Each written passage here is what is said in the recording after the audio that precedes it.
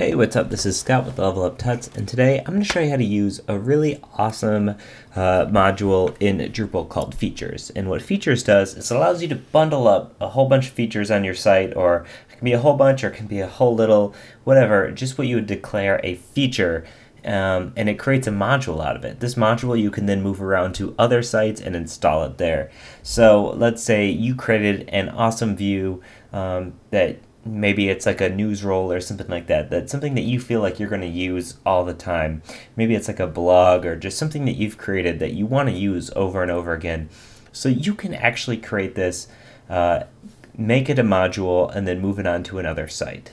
And so to illustrate this, I've actually have features installed on our leveluptuts.com site. And as always, I want to reiterate that this site is just in active development. It's currently totally broken. I just haven't found any time to work on it. We're doing these videos all in our spare time, so I find whenever I can to work on it, and hopefully we'll have some more updates on it very soon. But as you can see, I have this module installed. It's just called Features. So if you want to go and get it, it's at drupal.org/project/features, and please check it out. It's really cool. So we have it installed here, right? So what can we do? Well, Features is going to be located under Structure. And to illustrate this, we have this importer, this feeds importer, that what it does is every single time, multiple times a day, it checks to see if we've uploaded new videos to YouTube using YouTube's API, and then it grabs them and publishes them as content to our site. So we have this feed that automatically grabs all of our videos for us, which is a huge thing, and I want to use this somewhere else. Maybe I'll swap out the YouTube feed or something, but I just want to use this YouTube importer somewhere else without having to do all the work again. So let's go into Feeds Importers, and we can see it's just called YouTube Videos.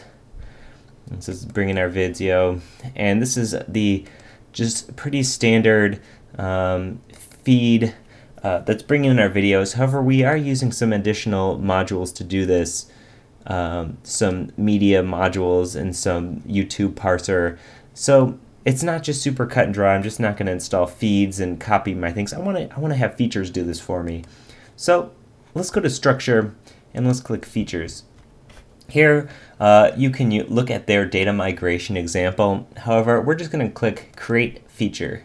I'm going to show you how easy it is to get started with this. So here is your basic feature, and you can see that we have access to all sorts of stuff here. Under our components, we have content types, content or context, we have feeds, we have views. So any of this stuff we could just click on and bundle into a module itself.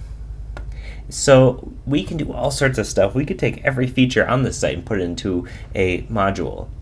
But we're not going to do that right now. We're going to do a basic example. So the description is going to be imports our Level Up Tuts videos. You can organize your features into different groups. This is just going to be a feature, so leave it at features.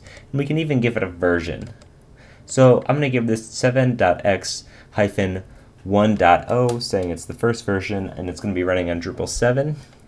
And we'll go over here to components. We're going to ignore advanced options for the moment, and I'm going to click feeds. So I know that our feed is named YouTube, so I'm going to check that, and you notice it's giving me some dependencies. What this means is basically it's going to say that when you go to install this module, it's going to say it's not going to work without Chaos Tools and feeds installed. Now I happen to know that this particular feed importer also needs feeds YouTube. I'm going to go ahead and say it needs, let's see if there's any of these other ones. It needs media, internet sources, media, YouTube. And I just know this because we built it. But most of the time it gets these dependencies pretty dead on. So leave it like that here. And because this is a feed importer, and it's importing into these videos content type, I'm going to want to create this videos content type as well on the new site. So notice how I check that. It brings a whole bunch of stuff in. More dependencies, field bases, field instances, and taxonomy.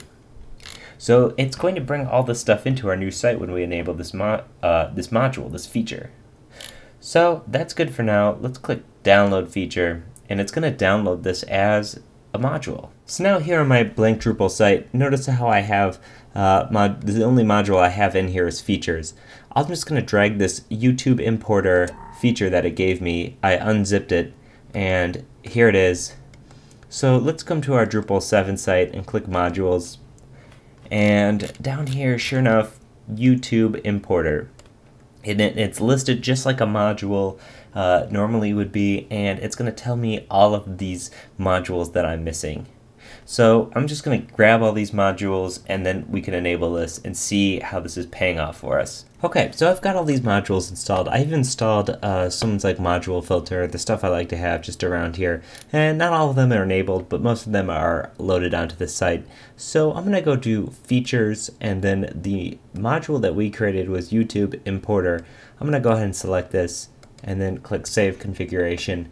And we'll see some magic in a second. So now that that's been saved, now if we go to structure, if we go to feed importers, we'll now see that we have YouTube videos as a feed importer here. So if we go to our /import, like we would if we were importing any sort of other feeds, our feed from our last site is already in here, and it's asking for a feed URL. So I can go ahead and grab that feed URL that we're using, and let's grab this. It's grabbing the 50 most recent videos, and I'm going to paste this in here, and let's click import. It's going to initialize, and this should import our videos, no problem. So now that the import is finished, I've clicked content, and you'll notice not only did the feed importer work, but we have our content type with videos. And if we go to one of these, it looks like everything is working fine. However, I would probably want to do some more configuration, but it did look like our importer was working. And with that, yeah, we're getting the video URL and everything. And so we didn't import this we didn't bring this content over from the old site. We imported it with the feature that we created, and that's pretty special. So now you can create your own features and export them.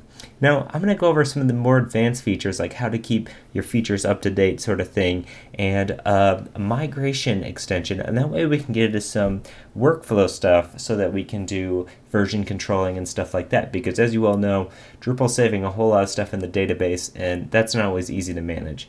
So as always, this is Scott with Level Up Tuts. If you have any questions or comments, leave a comment in the video or hit us up at Twitter at Level Up Tuts, and thanks for watching. Bye.